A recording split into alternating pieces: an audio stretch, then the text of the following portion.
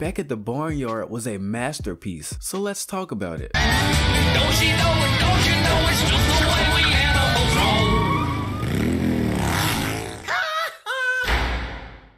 Back at the Barnyard was a series created by Nickelodeon based on the 2006 movie they released. This show aired September 29, 2007 to September 18, 2010 on Nickelodeon for only 2 seasons, which was honestly insane now that I think about it. This show was absolutely amazing, so how did it only get 2 seasons? Incredible shows ending too early was a common theme back in the day, I noticed, especially for Nickelodeon. The same thing happened to Jimmy Neutron, which is honestly sad because these shows were before their time. Back at the Barnyard revolves around Otis and his friends as they go on these crazy adventures and get into all type of scenarios, all while still trying to keep their secret away from humans. And if you watched this show growing up, then you know their main problem was always this nosy neighbor, Miss Beatty, who has no life and is always trying to get evidence that the barnyard animals can talk, and I freaking loved every minute of it. Miss Beatty was just about the only one who truly knew the animal's secret, but of course every time she gets any type of evidence that the animals could talk, something would always go wrong to spoil her plans. Or, oh look, a cute little puppy! Where? they would just knock the lady out. Actually, that's a running joke throughout this entire series, the animals knocking people out, giving them concussions after they witness them talking. It's freaking hilarious. And Mrs. Beatty's nephew, who everyone referred to as Snotty Boy, appears throughout the series whenever his parents drop him off and his aunt and uncle babysit him. And Snotty Boy just always has Miss Beatty fooled, thinking he was just a clueless, kind-hearted kid. But in reality, this man was just a overweight, dim-witted, selfish, spoiled little brat who got everything he wanted. And he also had this funny laugh.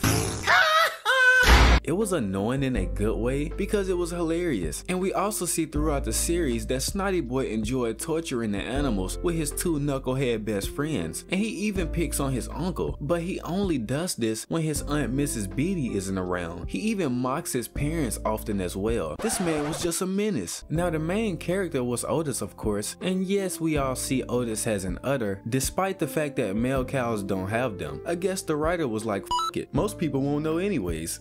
Now we all know Otis was a party animal, and him and his friends were basically the animal versions of Jackass. No, like literally, these guys had so many bloopers. And Otis kinda reminded me of Roger from American Dad because he had so many different personas he would play all throughout the series. One of them being Cowman, which was from the episode Cowman and Rat Boy. He also appears as Cowman in the 1-hour special, Cowman the Uttered Avenger.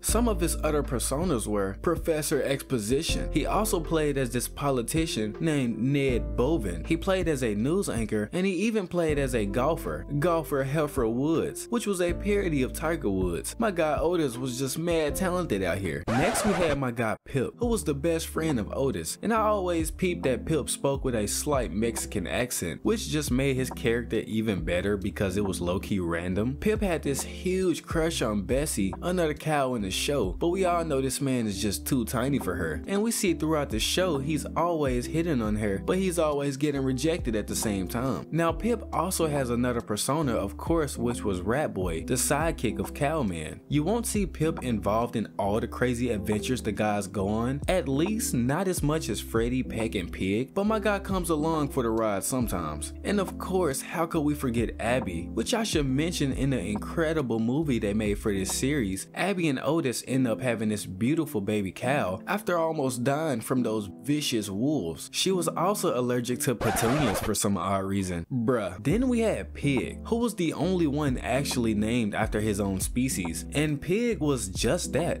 a pig. He had an appetite for just about anything, as you can see. Pig was this lovable character who was always going on these crazy adventures with the rest of the animals. Actually, Pig dressed up as a human more times than Otis did in this series, surprisingly. And he had this other persona which he called called Mr. Hamtastic.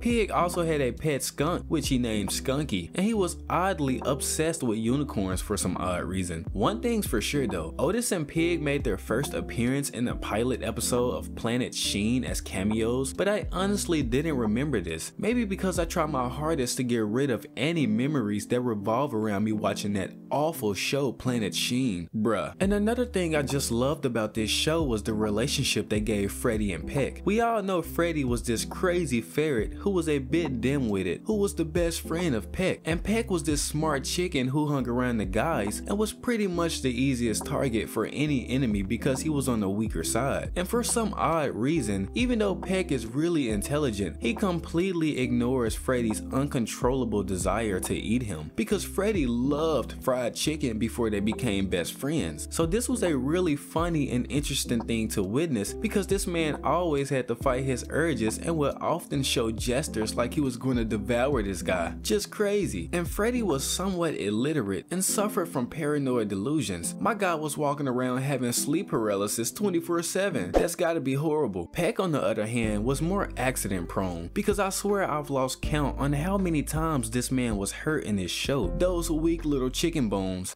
And might I mention Freddy and Peck also had superhero alter egos as well. Freddy's being Paranoid Man and Peck's being the Green Rooster. Yeah, more like the get in that frying pan, bruh. And another character I'm sure we all loved was Duke. I swear that scene of Duke eating that peanut butter will always be hilarious to me.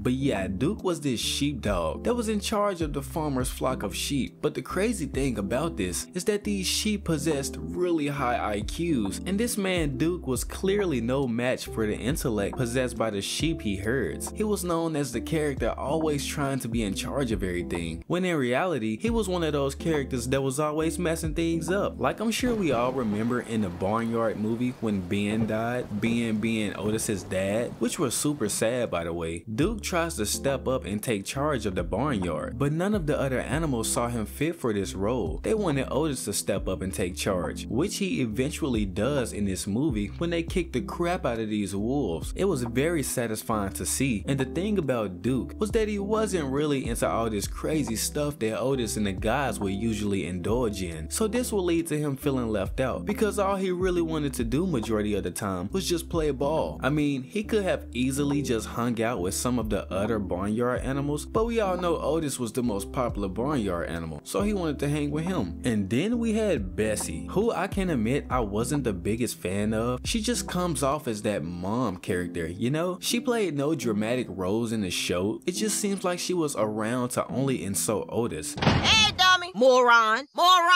Moron! Sugar Ray loser! Moron! Sir Isaac moron! Moron! Because we all know she finds him childish and idiotic. Yeah, this was the cow my guy Pip had a crush on, but like I said earlier, she didn't really give my guy any play. And might I mention, Bessie doesn't really go on any adventures and doesn't really have many personas like the rest of the animals. She's just a boring, sassy character to me. Sorry, not sorry. And last but not least, I just had to mention Miles. Miles played a very important role in this show, being that he was one of the oldest and wisest characters in the barnyard. Besides Pip, Otis usually comes to Miles for advice because he's somewhat a fatherly figure. I mean, he did used to hang around Otis's dad, so it makes sense why he's so level-headed and took on that fatherly role for Otis. Miles was a really chill guy, and his main role was just to keep Otis out of trouble, which we know is pretty much impossible, and to maintain peace at the barnyard. I absolutely fell in love with most of these characters as a kid growing up watching this show, and I would like to know if any of you guys grew up watching this show as well. Back at the Barnyard definitely goes down in my book as a Nickelodeon classic, and honestly the movie they made for this show was one of the best movies ever made by Nickelodeon, for a cartoon of course. But let me know you guys' opinion about Back at the Barnyard in the comments down below, and also let me know in the comments if you guys felt like this show was underrated or a classic. But until next time guys, peace.